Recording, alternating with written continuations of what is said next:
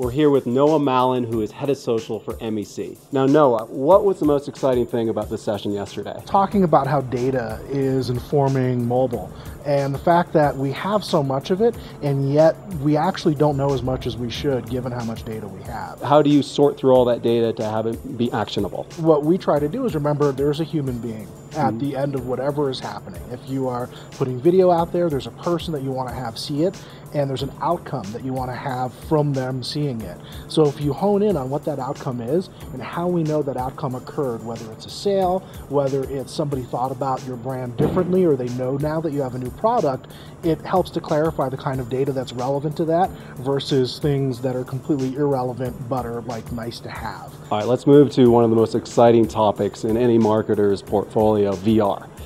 How are you using VR in an experimental way to get ready for it when it's much more scalable and efficient? What we found for a lot of what we've done in VR are things like on-site activations work really well. We have a lot of brands that have an experiential quality to them, and giving people the opportunity to see locations those brands are connected with, to experience what the product can bring to you, and to do that in person is really powerful. So that's been a good kind of stepping stone into more elaborate VR production. VR is one. The other one we keep hearing about is AI.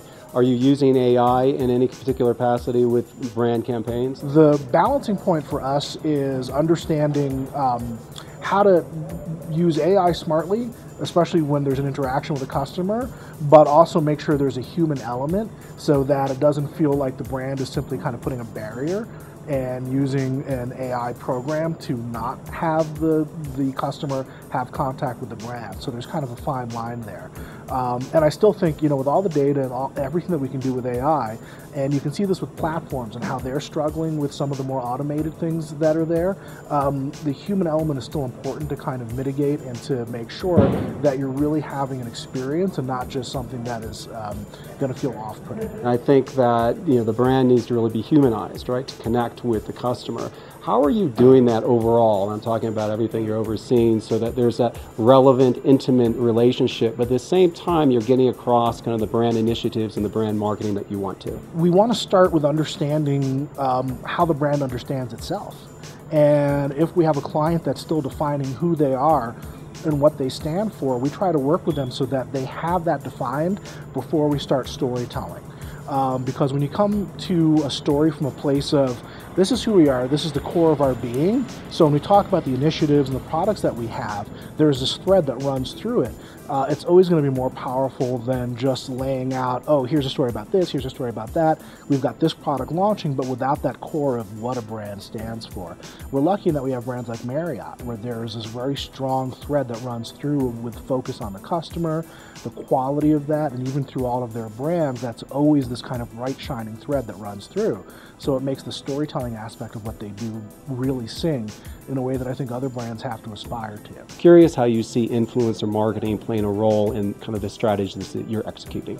You see a lot of confusion between what I would call celebrity marketing and true influencer marketing, and they both have a place. But for us, those mid-tier influencers who may not be Lady Gaga, but if you're an expert in a particular way, or you are known for the quality of what you do on a particular platform, people will follow and kind of be interested in what you have to say. And if you find people who are highly relevant to the brand and you're able to understand who their audience is, which is I think a big piece that's often missing in influencer outreach and campaigns, is not just who the influencer is and what they say, what does our audience say? What is our audience interested in? You can actually do these really efficient, smart influencer campaigns. But the other big piece of that is I really push us to look for influencers who are creative themselves. And we're not just giving them stuff to pass along. Here's a link. Make sure you blog about this. No. What we're interested in are influencers who have a particular vision and an eye, and who can help translate the stories that our brands are trying to tell into their language. And when they do that, we find that to be really successful and very impactful. Excellent. Thank you very much. Thank you.